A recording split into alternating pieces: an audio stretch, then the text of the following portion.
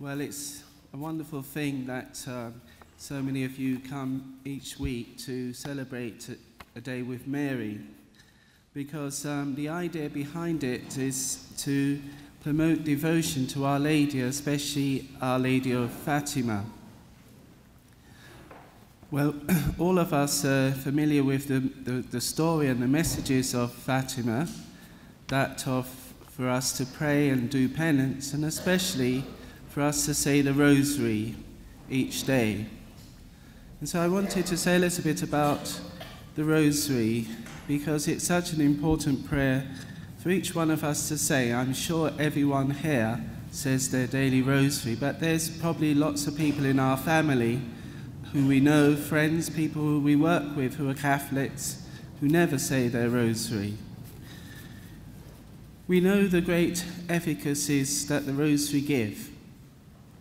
I'm sure you're familiar with lots of stories about how people's life has been changed by saying the daily rosary. There's one story of a famous king of Galicia in Spain, and called Alphonsus, and he was a king who was a very Catholic king, and he went around his kingdom wearing a large rosary. Unfortunately, he didn't say the rosary himself, but he just went round the kingdom with a large rosary hanging from his waist. And so when people saw him walking with this rosary, they would think, well, the king's got his rosary there, he must want us to say the rosary. So they said the rosary. He didn't say the rosary, but the people said it on his behalf.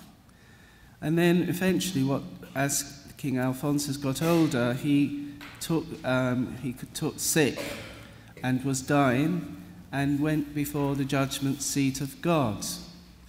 And whilst he was there being judged by God, the devils were surrounding him and accusing him of all the sins that he had committed. And our Lord was about to condemn him when Our Blessed Lady came up. When she came up, she took the rosary that he had always worn and put it on a pair of scales. And along with that, she put all those rosaries that were said because of him having worn that rosary on the same scales. And when the scales, which were weighed down on one side with all his sins, when she put the rosary on the other side, completely went the opposite side, and he was redeemed, so to say. The benefices of the rosary far outweighed all the sins he had committed, and those people who had said the rosary. So Our Lady said to him, well, now I'm going to give you another chance. You won't die now. Go back to the world, but promote the rosary. And he came back and lived and started to say the daily rosary after that. That's just one example of what the rosary can do to help us get into heaven and to keep us away out of hell. And so many people don't seem to realize the importance of saying the daily rosary.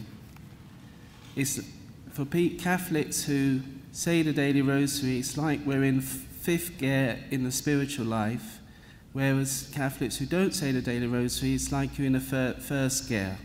You can't really get very into the spiritual life unless, I believe, you say the daily rosary. So what did Our Lady tell us at Fatima? The reasons why we should say the rosary. Well, she gave us 15 promises for those people who say the daily rosary. The first is, whoever shall faithfully serve me by the recitation of the rosary shall receive single graces. Second, I promise my special protection and the greatest graces to all those who shall recite the rosary. Third, the rosary will be a powerful armor against hell. It will destroy vice, decrease sin, and defeat heresies. Fourth, it will cause virtue and good works to flourish. It will obtain for souls the abundant mercy of God.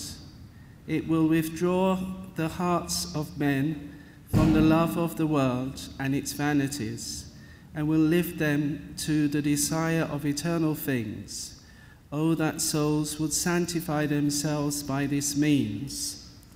Fifth promise, those who recommend themselves to me by the recitation of the Rosary shall not perish. 6.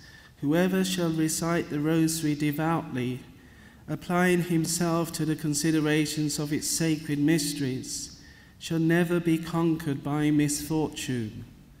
God will not chastise him in his justice. He shall not perish by an unprovided death.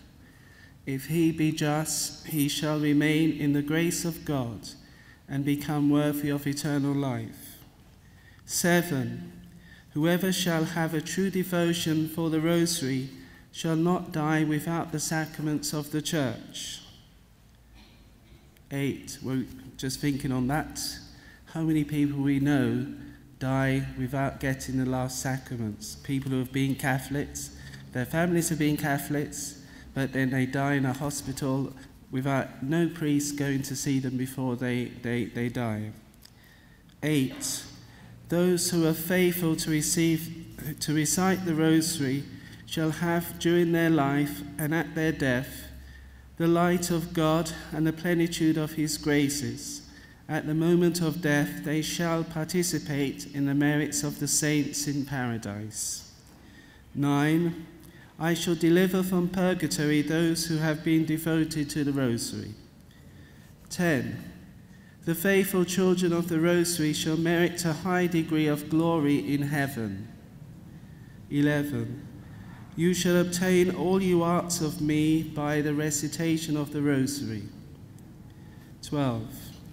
All those who propagate the Holy Rosary shall be aided by me in their necessities. 13. I have obtained for my divine Son that all the advocates of the Rosary shall have for their intercessors the entire celestial court during their life and at the hour of death. 14. All who recite the Rosary are my sons and my brothers and my only Son, Jesus Christ, are sons and brothers of my only Son, Jesus Christ.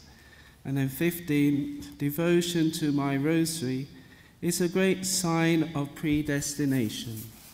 Well, they're the 15 promises of Our Lady at Fatima for those people who say the daily Rosary. Well, so many things, the great graces that it offers to us. So each one of us should really try to promote the Rosary in our day-to-day lives. It's always good to carry a few rosaries around with us, because we meet people who don't have rosaries and who don't know how to say the Rosary. So we can carry a rosary with a leaflet and give it to them and say, well, this is a rosary, that's how to say it, or maybe show them ourselves. And in that way, we'll be doing them a great act of charity if we can encourage someone to be faithful to a daily rosary. The saints knew it. St. Robert Bellarmine said that those who said the daily rosary would never see the fires of hell. And so those of us who have the Catholic faith, we should really make sure we promote this love and this wonderful treasure we have in the Church of a powerful weapon of the Rosary, which will help all Catholics and non-Catholics alike as well. All Catholics